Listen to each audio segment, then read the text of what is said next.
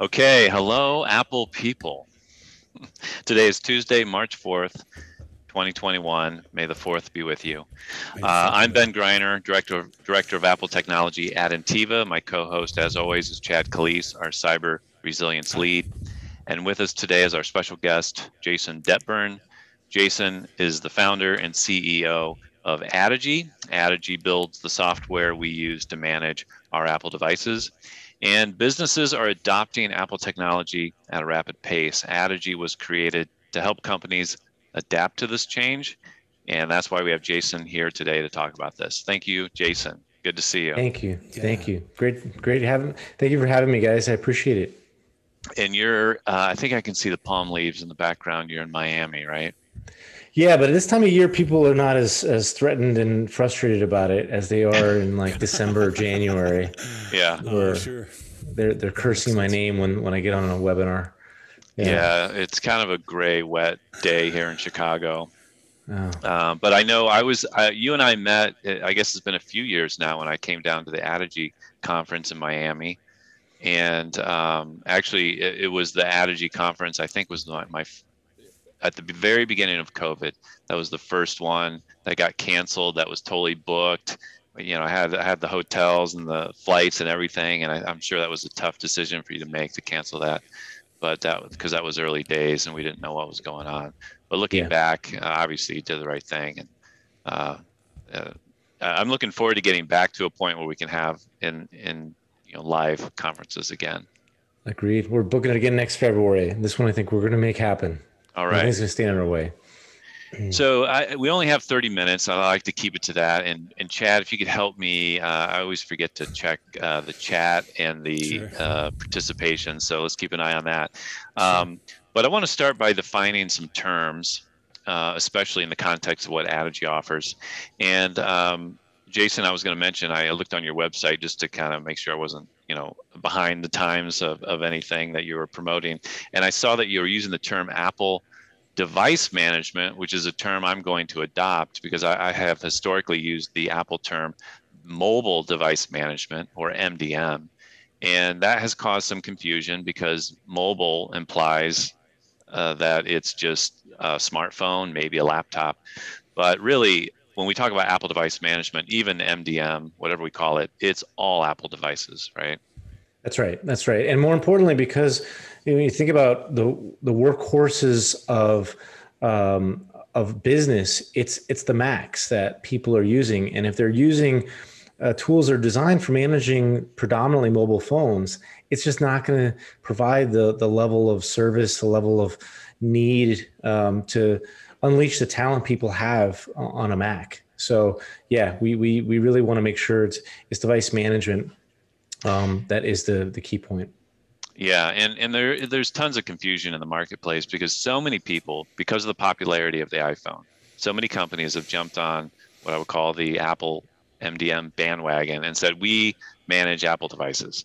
But when you look at what they actually do, and I always say we all live in Apple's playground. We can only do what Apple allows us to do. But when you look at what they adopt, it's such a small slice of what Apple offers, whereas Addigy, and this is why we work with Addigy, offers the full gamut of what Apple offers. Is that fair to say? Yeah, because Apple does give us a protocol to use, and one of the key things that we like to leverage, and what Ntiva is then able to leverage through our tools, is to go outside of that protocol and do a lot more than just what's given to us there. And you got to be careful how far outside the lane you go with it. But we've built some years of practice around how we can do that and provide that extensibility. And just being sure, you think about it, I always get this notion when people are looking at the cost of an Apple device versus a Windows device. And, and I look at like how much do we pay our employees and then how much office space costs and insurance and everything that goes along with it.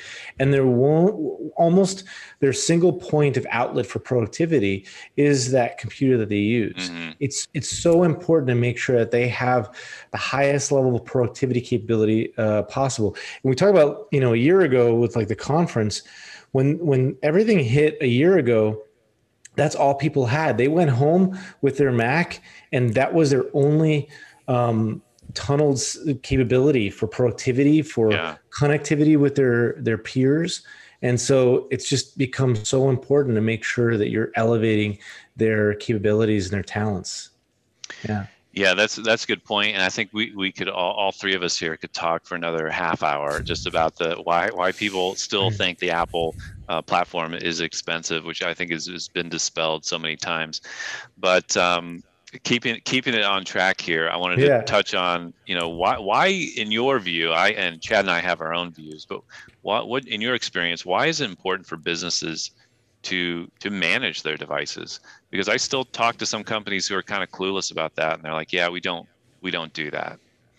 Yeah, obviously I'm biased because as a company, we want people to use our tools. But at the same time, you think about the onboarding experience. You have a new employee that comes in, you're shaping their experiences from the moment they walk in and their sense of the security posture the organization has, their investment in people's productivity. So you want them to be able to pull that thing out of the box and everything magically pretty well happen for them and get them to a productivity point very quickly. It just shows the maturity of the organization. Then ongoing, as things happen, as security issues that get patched with 11.3 and other things, how quickly does my company address those and deal with them? And last but not least, you have to deal with the inevitable churn or life cycle in an organization, how you manage through the protection of your data and your devices and users. So, I mean, I don't know how any organizations think it's still status quo to put that out there without really helping the team manage them. Yeah, Chad. It's probably tied, and I'm just speculating, of course, but it's probably tied to this mental model that Macs don't get viruses. There's so many people out there that still believe that, and I think a lot of leadership just thinks that, Macs are just kind of immune to a lot of the things going on, and it's taken us, a long time to help educate people, to help them proactively, put a fleet management tool like this in place, because it reduces the attack surface. It just minimizes a lot of preventable risks, but it's not easy helping people understand that. We spent a fair amount of our time just, elevating their understanding. Yeah, it's a good point. And it's not BYD anymore. Let's say you're using a security software tool that you hope is going to do its job, right? You can name any one of them out there.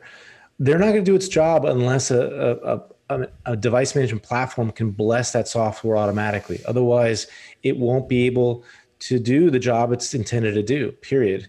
And that's, it's about that supply chain of everything you can deliver. Yeah. Right. And from where, Chad and I sit, helping people manage their technology, and obviously concerned about security and resilience, is pretty much you have to today have something that gives you the ability to understand how your team is using technology, what technology they're using, whether they're up to date or not, and be able to sit in front of an auditor, which Chad and I have done many times, and prove to them that we're doing what we said we would do to protect, client data and our own data. Yeah, that's probably the single biggest kind of tenet that makes it easy for us to transmit to leadership audiences, for example. That compliance, right? Just an MDM, like a fleet management tool, right out of the box is demonstrable proof that you're trying, right? In a compliance scenario, right, where you're trying to help an auditor understand scope and understand your organization. It's really invaluable, and so it's getting easier to help people understand this because of compliance. Yeah, and at the very basic level, fleet management is a term I often hear as well in the Apple ecosystem, and it's true. Like, yeah, when you only have a few computers, you can kind of keep track of them. But as soon as you have even 10, 20, 30, 40, 100, 1,000, if you don't have a tool, there's no way that, an Excel sheet is not going to help you keep track of these devices. One thing that I'm always thinking about too, Ben, is the C-suite and how many Macs are in the C-suite, and if they're a blind eye to what IT is doing, what's the level of IP and exposure? Arguably, if you're a security attacker and you've got a few unmanaged Macs in an organization, there's probably some good high quality information on those devices, especially depending on who's using them if they're in the C-suite. So, it's always attack surface. It's really important. Yeah, it's just raising the cost. That's how we frame it a lot of the time, is raising the cost for criminals, right? Putting a bigger, beefier, more visible bike lock on the bike, so to speak, right? And hopefully they'll go down the block and, pick someone else. And actually, last point, I don't know if this goes to the next topic, but the reasons why it was a bit of a more secure platform was just because there wasn't that many people in business with Macs. So now the attack surface, if you look at what Apple put up as far as a quarter last week, it's gone, stratospheric. And this is the leading indicators for, as we have more and more Macs out there, a lot more people are going to choose that as their targets for security hacks. And I want to talk about Apple's rise in profits and Macs and all that good stuff. But before we do that, Jason, you spent 7 years at Kaseya. And for people that don't know, Kaseya, is a tool focused on managing Windows devices. I don't know if they claim to do any Apple devices or not, but I was curious what motivated you to live in this Windows world and say, I want to start an Apple-based company. Yeah, that's a great question. Yeah, I mean, it was definitely the majority. When I was starting Addigy itself, people would always ask me, really, how many Apple devices are there in business? But it was very clear that it was a giant blind spot. You had very large organizations, and from big design firms to tech companies out there, they were all Apple focused. But you needed to have a cloud-based platform that really did it. It was just a very clear blind spot for every IT vendor in the market.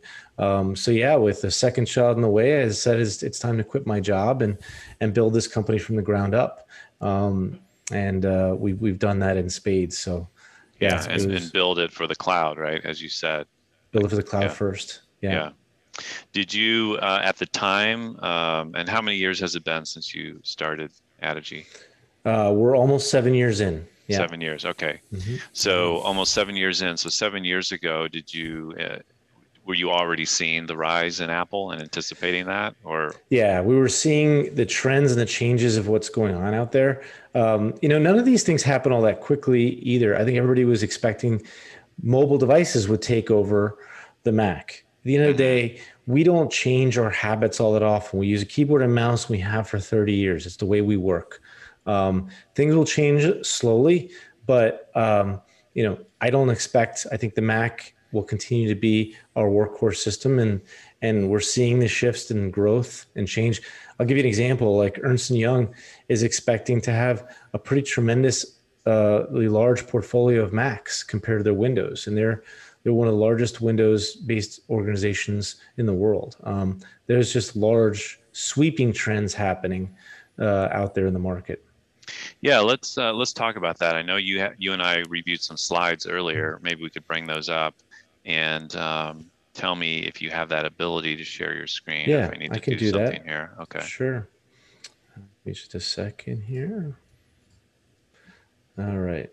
So we look at the Apple trajectory itself. Give me a moment. There we go. Apple put up some pretty tremendous numbers, way above their estimates. And so one of the really pretty... This was just last week, right? This was last week, exactly. And so the Mac growth was 70% higher here year over year. And their iPad revenue also just dramatically jumped up as well. These to us are a lot of those leading indicators for where things are trending. I'll give you a quick example too. 4.5 years ago, when you looked at what Apple did to the Macs, they hadn't done a hardware refresh on any of the Macs for almost 3 years. There was a couple little minor changes they had made. And there was very solid rumors that they were going to possibly end of life it. The amount of money that they're pouring in to the R&D work and the trending here is phenomenal. And this is where we're seeing a lot of the major shift is the new Apple Silicon. is the level of performance, especially based on battery life, where people are going a full week before they have to, pull up to a charge port and charge their Mac. That is game changing for organizations, especially in such a mobile market today. So there is no there is no denying the absolute growth that we're seeing in enterprise today. And one of the really other crazy slides that I like to share too is from a website called Stack Counter. That's looking at the amount of internet traffic by device. So if we get rid of the actual number of devices that are out there, we just look at what's consuming internet traffic. It's Apple devices consuming by far the most internet traffic. Yeah. So this is the consumption. This is where the work is being done. So that's cool. pretty key to what we're seeing here too. Yeah. That's a great slide, Jason.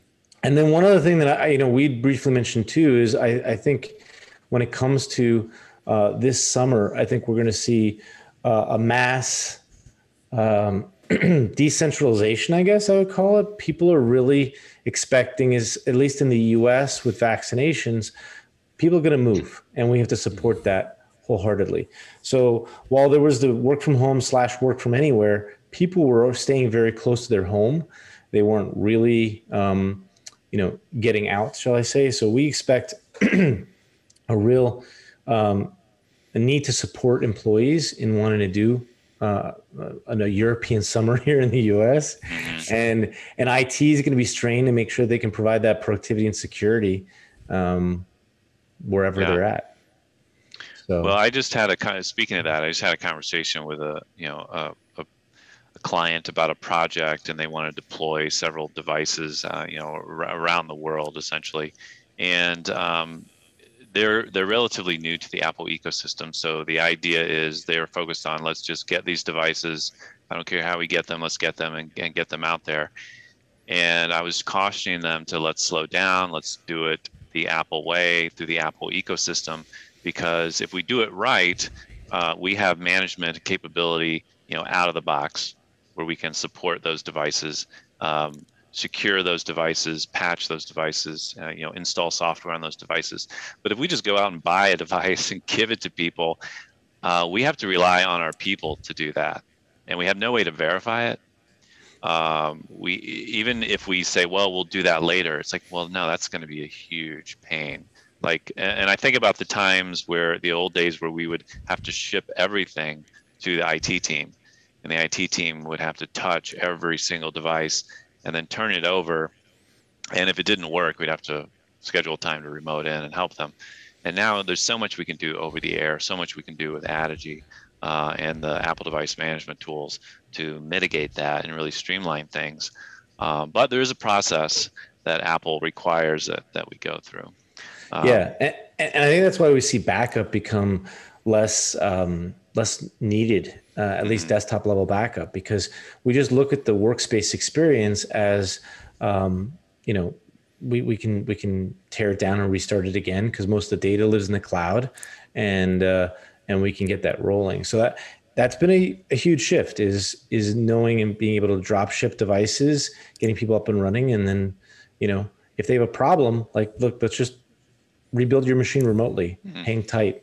And it's wonderful. It's great too, because instead of expending that time or spending that time on setup and all that stuff, we can use that time to connect with people and give them some guidance, right? And in the context of security and compliance and certainly, resilience. And so I think we're using the time in ways that have more value, not just for the organization, something larger, but also for the individual, because it's a two-way street, right? We all share the same fate when something goes wrong.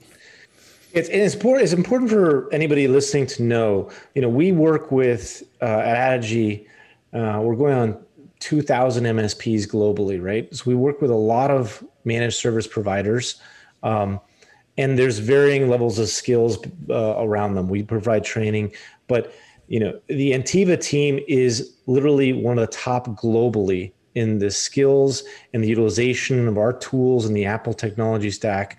So it's not all, you have to really take into effect, there's a lot of people that use even our tools, but it's the quality of service from your managed service provider. And believe me, guys, there's nothing from my plug here. Just knowing, there's a good example of this.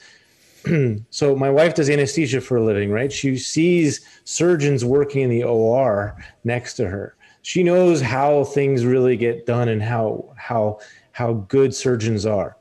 We know great MSPs, and Ntiva is the top MSP globally for Apple devices. So it's important for people to know that. Yeah. Yeah. Thank you for that. And I do appreciate your perspective, because I know you've come from the Windows world, you've moved to the Apple world. It's very unusual. On the one hand, me coming from the Apple world, and I have to be careful here because I don't want to put down the Windows world, because we need them, and we know they still dominate the market. But the Windows MSP world, I feel, is very mature in many ways, but the Apple way of doing things, I feel, is so a bit further advanced than what I'm seeing from Windows. I don't know if that's honestly true. I know Microsoft has Intune. I know they're sort of headed in a similar direction if we think about the long term. But Apple really is, like in all things Apple, they're very advanced in what they do. It's just they're not good at sharing what they're doing for the long term. So people get frustrated, and of course, when they get frustrated, they blame it on the device. So I think Chad and I do a good job of educating people on why it has to be done a certain way, and if you do it this way, it'll work beautifully. But do you have any polite things you can add to that, Jason, as far as your experience?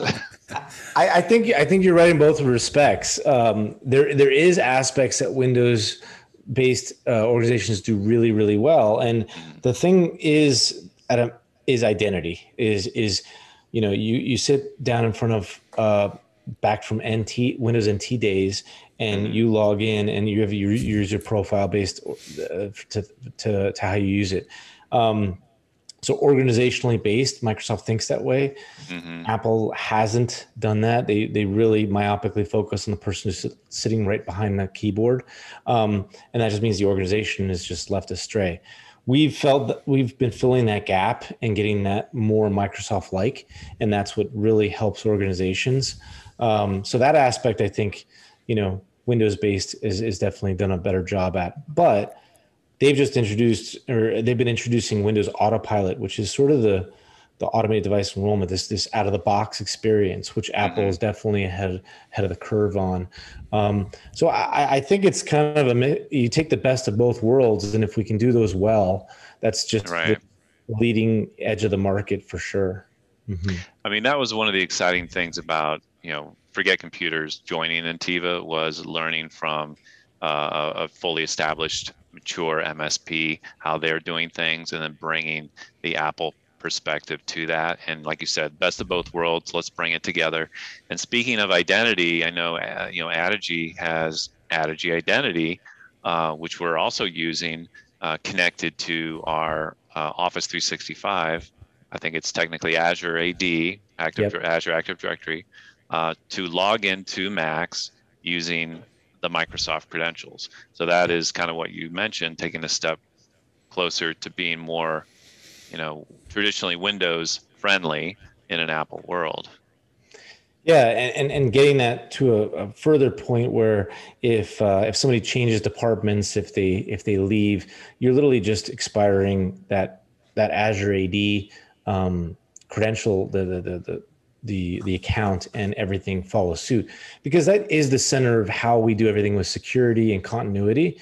Is you choose your IDP, that central identity provider, and everything is meant to feed off of that. And anything that falls out of that becomes a real challenge at an IT perspective, because they're all supposed to stay connected with that one utility. So. And there are differences. I'm sure you know them very well, between Mac OS and iOS.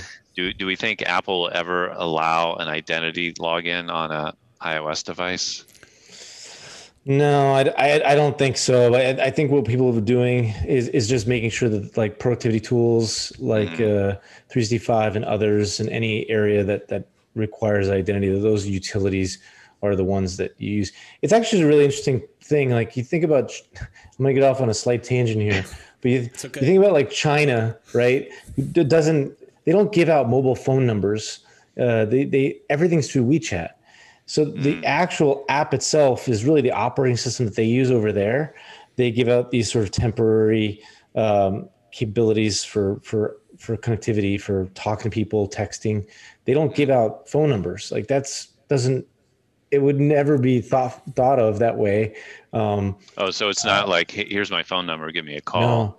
No. It's like, here's a way to WhatsApp ID, or sort of like that, your WeChat ID, and that's temporary if I'm just meeting this person, and then I could shut it off, and you have full control of your connectivity, the way you're transferring money, everything. And so basically the phone becomes less of an actual, utility. It's the WeChat app itself that you live in for everything. That's my point, is I think you'll see apps become the full gamut of what people do a lot more of. And that'll be the container, that identity. Yeah. Well, I certainly use my phone number less and less. That's for sure. It's a good idea. Yeah. It's a good idea. Use it less. It's well said, Jason. That's really true. And you can tokenize things that way too, where, it's just a better model for overall resilience, right? Than giving away all these pieces, right? A mobile number is a great example, right? We've seen a rise in SIM swap attacks this last year. That's just, it's astounding, right? It is. And so helping people understand that there's other ways, and honestly, like to lie about their birthday, right? Yeah. The security questions. But, I could see this model trickling into our own cultures here, in the States, which I think is a good thing for security, for sure. Yeah. Yeah, and I know we only have a few more minutes left, but I did want to just, you touched briefly on the M1 chip. And you and I talked about this when we were on a podcast together. It really does feel like that's going to be a game changer once they fully migrate. They mean Apple fully migrates to the silicon chip, currently M1. Have you had anything changed around that? I know it's still early days, but what are your thoughts? Well, when it first came out, the software was a little bumpy for it, but they've been getting that really tight. I think the thing that we're really excited about is we see the M2 chip get released in the fall. This really takes what Apple's really good at with their phones and everything else. They start building more and more of the technology into the chip, right? They weren't really able to do that with the Intel devices before. So they can get even better on security than ever before. They can start adding in new technologies that just are literally embedded in their hardware, in their chip, which they're really good at. This means that we're going to see things change, where the traditional PC, as we know it, the traditional computer, is going to be able to do things we didn't think were possible before. So they put a huge runway in front of them to be able to do a lot more things. The power consumption is just going to continue to get better and better, performance-wise as well, right? Yeah, and there's just no way anybody else can keep up with that. They people don't really think about them being such a huge chip design company, but because of their volume, they've been designing chips for a long time now, and it's going to be hard to keep up. Yeah, if we look back at that slide you had of all the revenue, even though a large chunk of it comes from their iPhone, they're in so many different businesses, including content generation for Apple TV. It's just such a different company than it was when I got into this business in the late '90s, when Apple was predicted to go out of business, and I understand they were like weeks from running out of money, so they almost did go out of business, and now to be I haven't checked today, but most days they're the largest company in the world. That market cap. Yeah. And I don't, but they also, the people don't really realize they do stay in their lane quite a bit.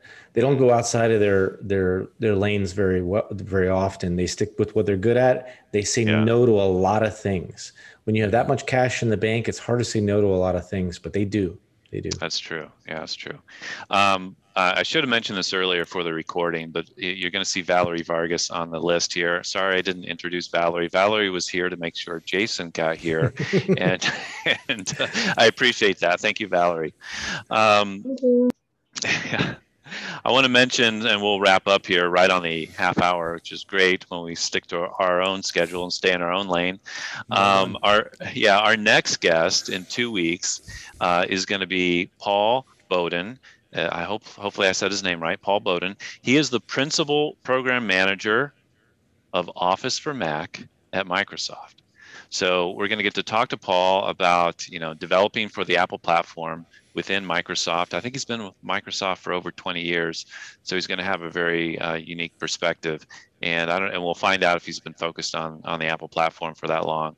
But I'm excited because so many people think the old days of Apple versus Microsoft, and really today it's Apple and Microsoft. So we're excited to talk to Paul. And Jason, thank you very much for joining us. I look forward to seeing you in person at the next conference or somewhere else in the world when we can all get together soon. And I'm excited about our future with Addigy and working with Addigy. And I know my team's excited.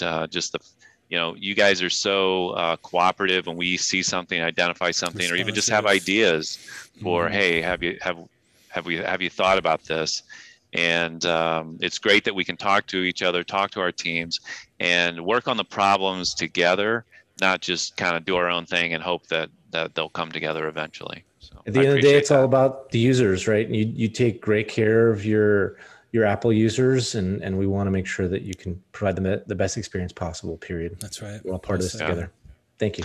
Great. Thank you. We'll see you all in 2 weeks, everyone. Bye now.